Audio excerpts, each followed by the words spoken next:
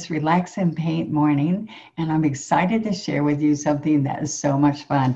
This is a little hint. Guess what we're going to do? This is one of those styrofoam or foam pumpkins, and this is a perfect season to paint on these. And I have a little story to share with you. I have an amazing one of my teachers, Diana Seastrand, and she's here in Florida. She has great Etsy store, and she is painting pumpkins with one-stroke designs. And she said, Donna, make sure you have something on pumpkins for my followers to come and see some of those simple strokes. Now, she could do this herself, but you guys are ordering so much. She's having such a good time. She makes wonderful wreaths, and she paints amazing, and she's a great teacher. So I said, I'll go get a pumpkin, and today I'm doing a pumpkin with you, all right? With some fun, easy strokes that I probably shared with you before. But she has white pumpkins, all kinds of pumpkins. And when I went, there were some beautiful gray ones, so it would be really pretty with just gray and white. And so floating medium and white paint would make a beautiful stroke. So this is, I even went on TikTok and I did a pumpkin on TikTok for teenagers and younger people who go there, and it just went crazy overnight. So let's get going and let's pick up our brush, our acrylic paint. So we're using multi-surface acrylic paint, right? And so you can go to onestroke.com for all your painting supplies that I'm going to be sharing with you. And let's get started. So what I wanted to share with you is that this is a time, Thanksgiving thoughts during this time of the year. Instead of negative, oh my gosh, when is 2020 going to be over? So, and it's not funny, I know. So I want you to see that the sun's starting to come in my room pretty bright. Oh, I got a pumpkin that has a blister in it, but guess what? I'll be painting over that.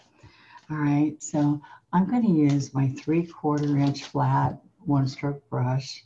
All right, now this is what comes in my 10-piece set. All right, you have a variety of brushes that I like to use, flat brushes and all kinds of flat brushes because I mostly use those. And you have scruffies and liners and the big 3/4 inch flat brush. And these are about $16. I don't know when you're going to be looking at this, but they're perfect because they have the brushes I use the most. Okay, so let's pick up a couple colors to get started with. All right, so I dampen my brush in my water. I lay it on the paper towel. All right, now I usually use floating medium. Floating medium is the fluff that's inside the acrylic paint with no color in it. All right, but on this, I don't think we're going to need it on this slick surface. So what I'm going to decide is I'm going to paint something right here. You can do jack-o'-lanterns or whatever, or I'm going to do a border like Diana did. So let's pick up our magenta and white. Okay, I'm going to go right here. If you have my double loader, that helps you too.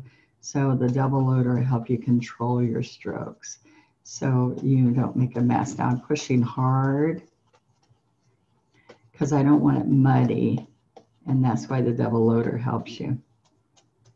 And on my practice strokes on Fridays, you can see how I use that. All right, so I can dip a little bit of yellow just to tone it down a little bit. Okay, let's do some of those rosebuds.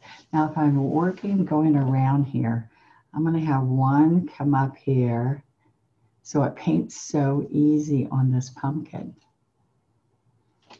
Okay, I've got one there, and I'm going to wander around. Now, you can use a smaller brush, but I'm used to this big brush because it'll make your petals look a little delicate. All right, so let's come here. I really didn't see there was this blister on here, but we can fix that. See that? I can just paint something over that. And you don't have to seal this with a sealer or spray sealer afterwards because It'll hold up outdoors or indoors because it has a sealer in the paint. All right, I paint this on mailboxes and all kinds of surfaces. Glass, ceramic. See that? Oh, we got a big spot here, so let's go a little bit more. So if you're going to put this inside a wreath like Diana does, she might not have to paint all the way around. All right, so there we go. Now I am going to go down to a 12. I want you to see that here's our 12. This is a flat brush still. And so you'll have my Donna Dewberry value pack that I just showed you, or you can have my signature brushes. They're lavender, and the specialty brushes that come with it are my florals. All right. And there's 13 brushes in that one. They're higher quality brushes, but all my brushes work really well for what we're doing. Okay, so let's put a vine next, all right?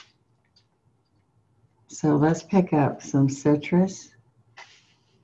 And that sun, I need to close the blind. The early morning sun coming up. Okay, so I got that full of paint.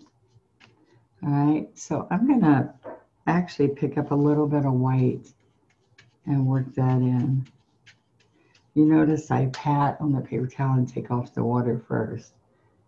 So I'm gonna push, and these got little ridges, so you might wanna do short little strokes, okay?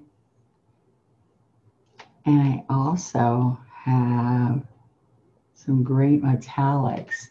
If you go to onestroke.com, there's all kinds of color shift and metallic. And so these are shimmery, and these colors look, they have this iridescent look to it. Those are good, especially on even the pumpkins that are white and different colors. Diana Seastrand. She's pretty amazing. When she moved to town, her and her husband came to my studio first thing. I was so excited to make a new friend. Okay, now look at this. We're gonna take and wander the vine. You see that? And some people take and cut their pumpkins in half when they're putting them in wreaths because they go further and it's half the price.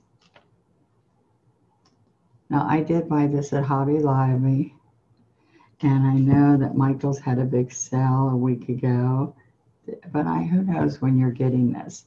One of the great things my friend did, she told me, is that she went last year and paid like $1.50 for pumpkins when the season was over. I always think I'm going to do that, but not always do that. So think about something. If you're creating, that's a God-given talent. And sometimes you don't know that you have the talent, but when we paint together and you're watching me create something and you want to paint it really bad, that's a really good desire. So I want you to think about something. I want you to think about how uplifting it is to create. And we all have talents. We're supposed to find those talents and embellish those talents. All right. So is this kind of fun? So my daughter, before she passed away, she died the day before her 23rd birthday. But when she was probably about in between 11 and 13, somewhere in there, we were at Bach Tower in Florida, a beautiful garden with a tower that plays chimes. And when we were there, there was a sign that said, "Make you the world a little bit, put you, how did I say that? Putting beauty in this world makes it a better place. There's a beautiful verse like that. And it says, make you the world better by putting a little beauty in it. And she goes, Mom, you do that. So since she's passed away, I think of many times of how she liked how we painted together. And she had no cause of death. She just passed away. So it was her time to go to Heavenly Father.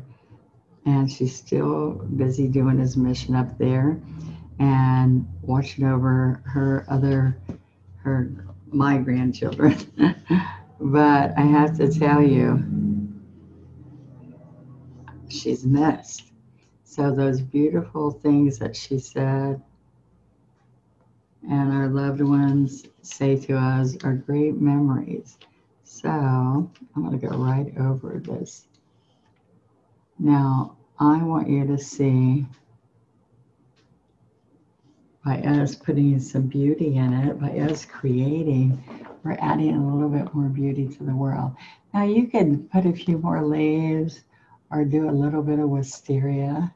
See how I wound it up and around, down and up and around. So if you noticed, I put a rosebud. All right, I know I am making these so much longer, but I want to show you that I'm going to fluff a scruffy. Okay. All right, so one of the things that we can do with this dry, scruffy brush, I created this brush, is this one is a 1/2 inch. Yeah, I'm going to pounce. I always just made them out of old brushes that get frazzled, but now I have my own, and so they're numbered by sizes.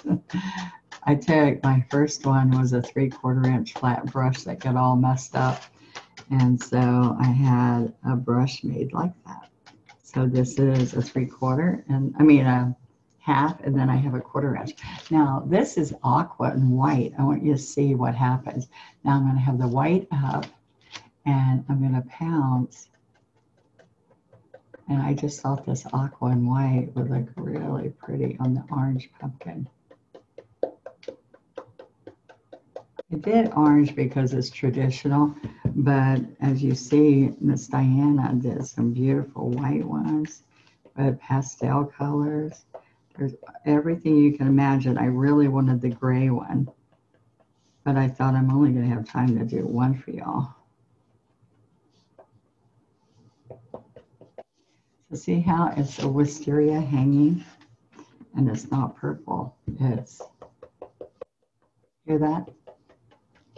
Tap, tap, tap, tap. Now you notice I'm keeping the white up, and then I lean it on its edge to get a little tail. Okay, isn't that kind of fun? Tap, tap, tap, tap, tap, tap. These are beautiful designs that Miss Diana does. So if you want to do all daisies, if you want to do just wisteria and butterflies. Last year I covered an entire pumpkin, purple pumpkin with flowers. All right, so now the last thing I'm going to add on here is I like the way that Diana did lots of larger daisies. Now watch what I'm doing. I'm going to take this 12 flat and do a little bit of daffodil yellow with wicker white. So aqua, citrus green, sap green. People say I forget to tell y'all, so I'm going to try to say it again. Magenta and white were the rosebuds. Aqua and white is the wisteria, and all the vines and all were citrus green, sap green with a little bit of white where I put the citrus green. Now we're going to make a daisy. I make a mess on here. Look, flat. You want it flat, so you have a chisel. See the chisel? Okay, now watch what happens. I'm going to go 1. I'm going to do a clock. 3 o'clock, 6 o'clock, 9 o'clock. All right. And then I pick up more paint and I can just do 1 in between. And then we're going to pounce the center, or I'm going to come up here. Watch this. 1, 2. I'm going to make it a little bit bigger. See, it gets kind of funky when it goes in a ridge. All right. I want, just think, putting little designs like this on greeting cards. Paint real live pumpkins. That's what I do. Instead of these foam pumpkins, I paint real pumpkins and put them outside my front door. In Florida, they don't last too long, so these pumpkins are better. But I just want you to know, my friend has a pumpkin farm, watermelon farms and pumpkins. And she just messaged me this morning and said there's 5 lined up at my fence for you to come pick up. So she always gives them to my family, and I get to go around and pass them to some of my kids.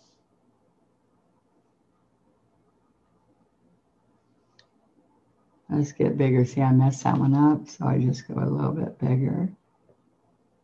Now this is pushing hard. Push left, push down, left, push down, left. Any flowers that you want to learn are on my practice stroke. Every Friday I put a new one up, and I even give you homework. Okay, so can you see? It's just kind of loose going around. Oops, right there. All right, here I want to show you a different daisy. Skinny, skinny, skinny. All right, so look, I can put multiple ones in here. You notice it doesn't look as good over there when I'm on a ridge. A little bit longer, a little bit skinnier. Push left, push left. Okay? So there's different shapes and different kinds. And then I can just take my handle of my brush, and it might be even pretty to put aqua in the middle. Now, remember what I said, pastel ones are pretty too. You can put one big dot, or you can put little dots. So this is called dip dotting. Dip into my paint with the handle of the brush, fresh paint, dip, dip, dip, dip, dip.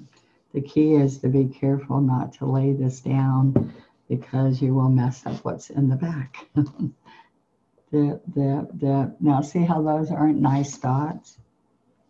So if you get fresh paint, each dot's really nice. Dip, dip, dot. See that? Different sizes. All right, now I do have one more brush. Are you taking a deep breath and relaxing? Relax and paint. So relax and paint was created for all you out there who just want me to go a little bit slower, who want to create, but they want me to think it out for you. All right, that's a little dark.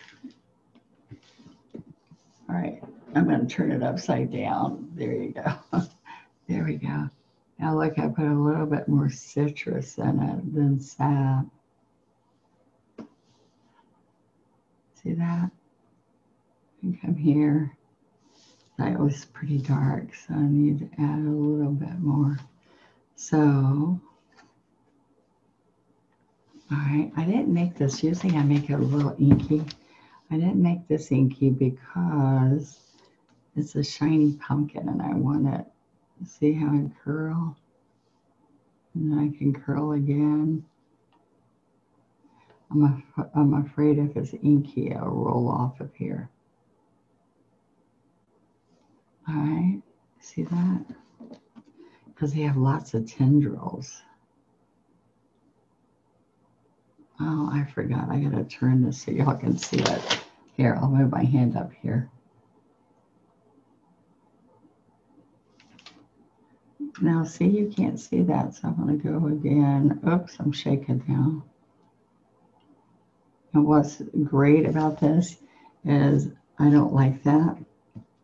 So I can take water and my clean brush and I can wipe it off. Like that, you can fix it. Okay, so I'm going to come back in here and add some light green to this because I was still not happy with what I did. So look, just add a little bit of light green or a little bit of white. And let's see if I add a little bit of white. That's pretty too. See, I can come around here. So you just brighten it up. And you want to sign them. Okay, I hope you guys like that. Just for you guys today. One more look. All right, so we're coming around with flower, daisies, wisteria, leaves, rosebuds, all the way around, and you don't even have to seal it, it's ready. There you go. Have a great week. Go get some pumpkins and paint, paint, paint. Love you guys. Bye-bye.